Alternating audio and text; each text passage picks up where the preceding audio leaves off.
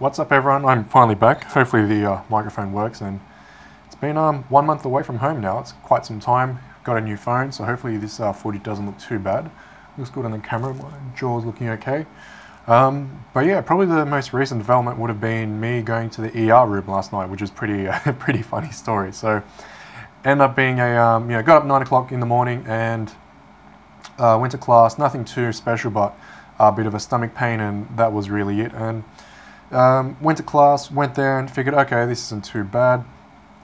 And then the stomach pain started getting worse and worse. I thought, okay, I thought it was a stomach bug. So had something to eat, just try and settle it down maybe.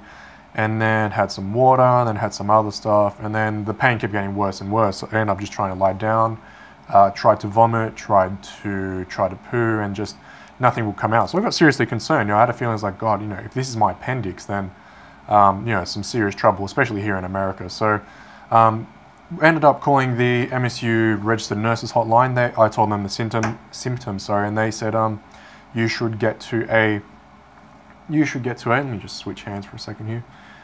You should try to get to a, I'm going to change it back. There we go. You should get to a ER immediately. So that was not fun at all. Anyway, got in an Uber, got to the ER and sat down, got into the room after maybe an hour and a half wait. So fortunately it wasn't too bad. Actually subsided after the phone call. Anyway, got into the doctor's room. He said, first thing he said was like, have you had your appendix out? I said, no. So he said, all right, well, that's the first thing we're going to check for right now. So he went through, started feeling my stomach. There was no pain straight away.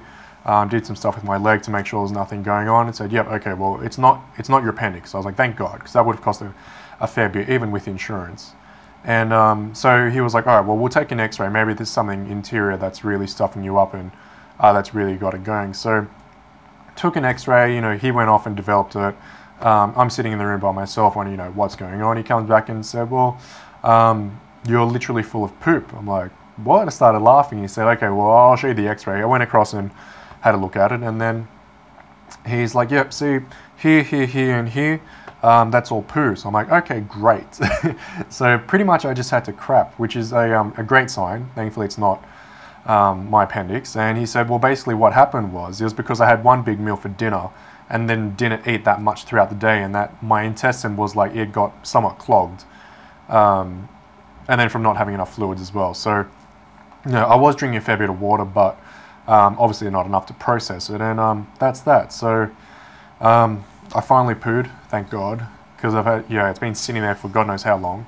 And pretty funny story. I'm going to try and get the x-rays to take back home, because it's a great story to tell everyone anyway. So that was my midweek trip to the emergency room. Nothing else too special happening over here, just getting settled into classes, growing a beard out very, very slowly, hopefully, but just playing basketball, and not much else is really happening. Very, very much settled in, and trying to get used to very processed food, eating a lot of salad, thankfully. And it's been a good experience so far. 1 month went pretty quick. There was the MLK Day, which was quite significant, and then of course there was a protest last night which I was going to go to, for Donald Trump's ban on Muslims from 7 different countries, which is just ludicrous.